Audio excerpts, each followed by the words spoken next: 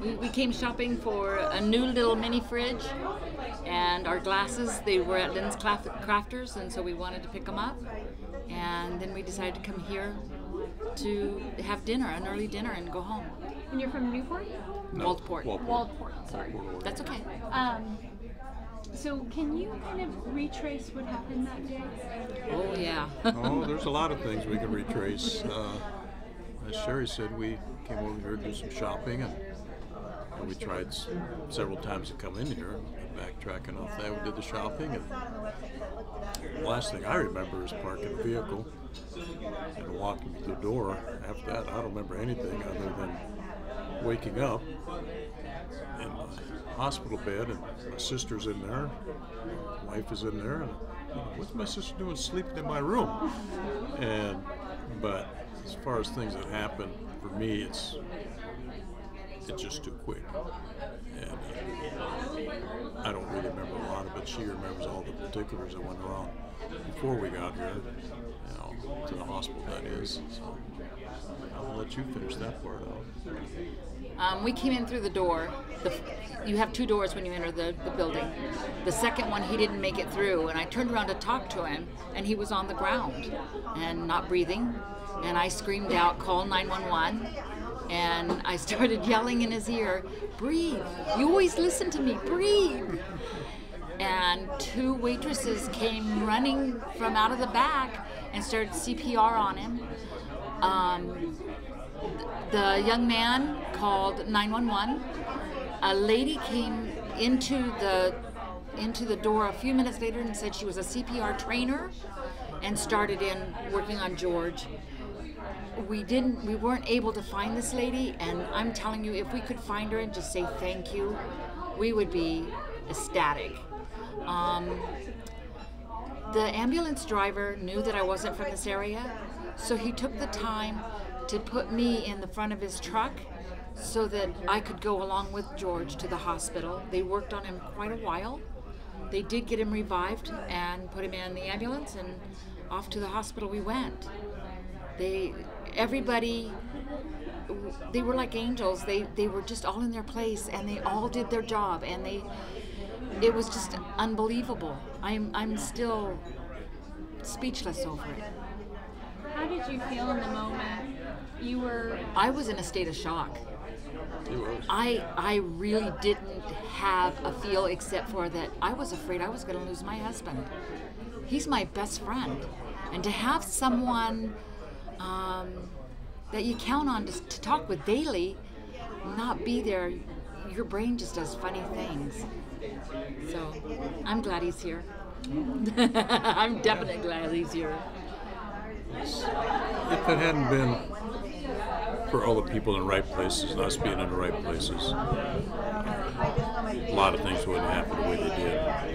And even the aftercare after I left the hospital, cardio rehab, things like that, and the follow-ups with the hospital for cardiology and everything else, it's just been absolutely amazing. Both facilities, both here in Eugene, plus the ones at Florence, everybody has just been exceptional. All the doctors and nurses and staff at different places we've been to. And yeah, it's kind of weird running around with a little box into your chest again, but that's the way life's going to be. And it's changed my life a lot in that I look at things a little bit differently now. Apparently I wasn't meant to go that day. There's something else I had to do in my life. I don't know what it is yet. I'm trying to figure it out. Me enjoying his company. Oh my goodness. When I was speaking with the two ladies who helped perform CPR that day, they mentioned you were screaming and you were really overwhelmed. And they said that when the paramedics arrived, they kind of took over, and there was a point in time where George took a breath. Yes. Do you remember that? I do remember that. What was that like? I will never forget the way he looked.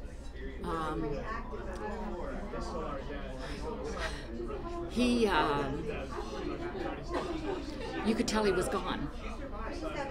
You could tell that he just wasn't there anymore.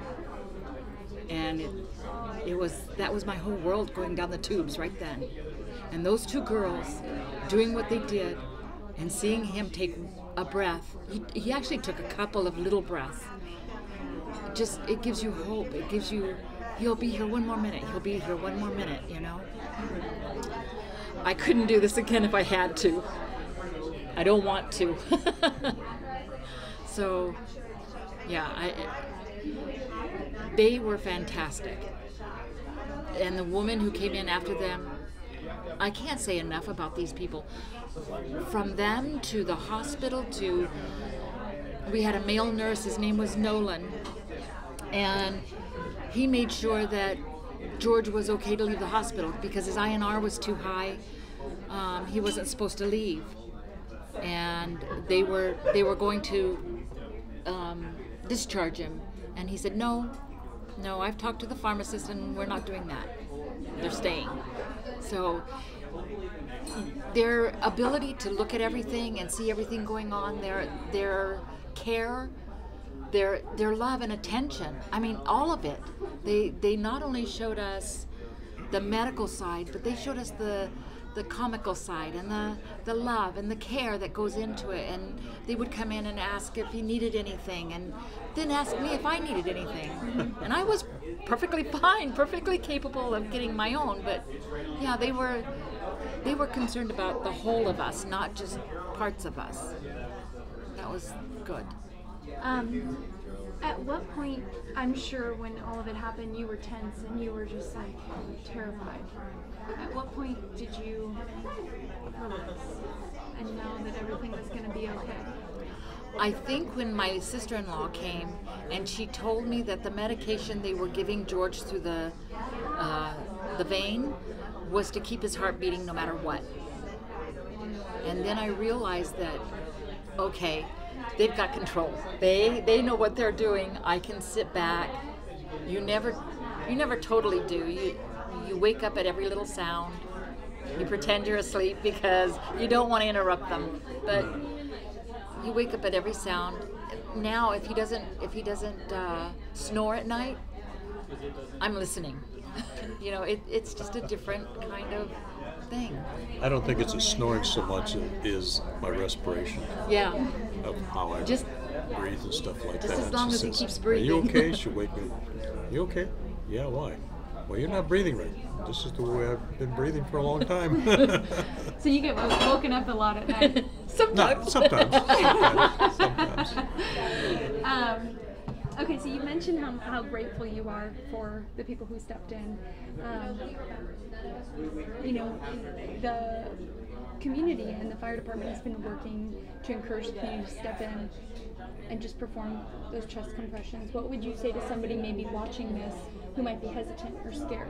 What kind of different? Do it. Don't be afraid. Do it, because even if the outcome is terrible and they lose their person, you tried. If you don't try, there is no succeeding. These two girls tried, and they succeeded. So what is a day of your life taking a training versus performing that training that you received on somebody else and extend their life, you know, a week, 3 years, 5 years, whatever their life expectancy might be, for 8 hours of your time. You know? And as a former first responder, I've done it. I've done CPR. But it's just something that once you've done it once, and that person is, whether they survived or not, you know you've done the best you can give that person the care they needed at that time.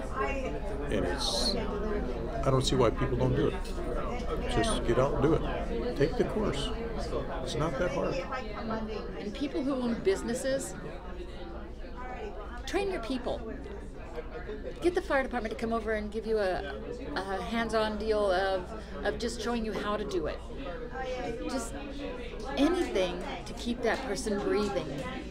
It just takes a few minutes to keep them breathing, to get the real help there that is needed. Not that you're not real help, but they'll know more of what to do. Get that first help into somebody there, and their chance to survive so much. Yeah. The percentage just goes up. And how is your health today, if you don't mind me asking?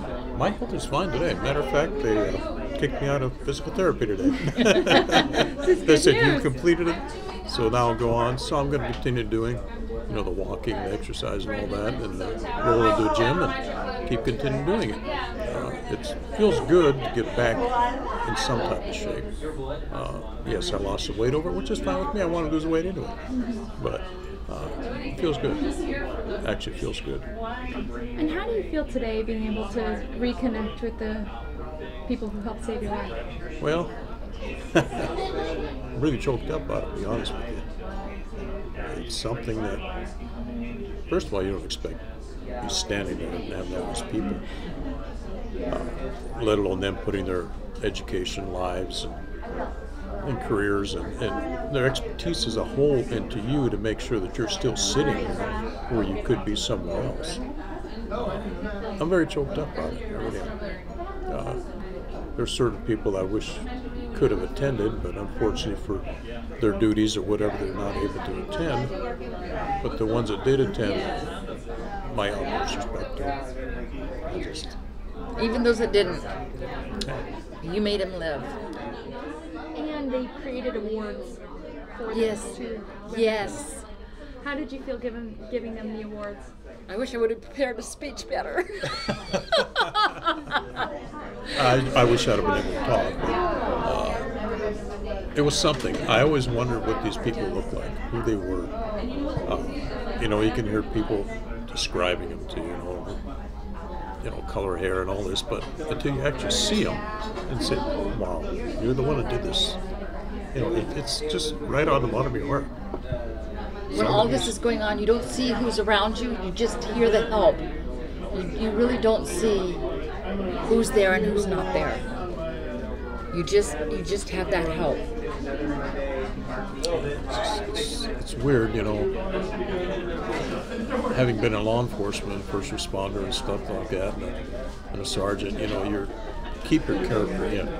You keep that straight face to go through your situations. I can't keep a straight face today, let alone, without tears. That's how emotional it is to me. Yay to Olive Garden. What would you say to them if they were standing right here? I'm sorry? What would you say to them if they were standing right here? Thank you for everything you guys ever did. And keep up the good work. I'm with you guys 100%. I'm here. It can be done. I don't know what else to say about it. It's godsend. Godsend. Oh, there I go. Turn it up again. I guess this is the first interview I've ever done where I started crying. So. Well, thank you guys so much. Is there anything else you'd like to add or talk about? He's going to stay with me for a long time. He's going to be with me for a long, long time. And you said you just retired. Any fun retirement plans? We're going to finish our house. We've been remodeling our house forever. Yeah. And we haven't had time because he worked and was off on weekends and I was off midweek. And we like to do things ourselves. So that's what we're doing right now. Next we'll be traveling. Each other. That's it.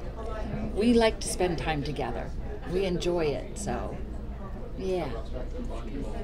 Perfect. Okay.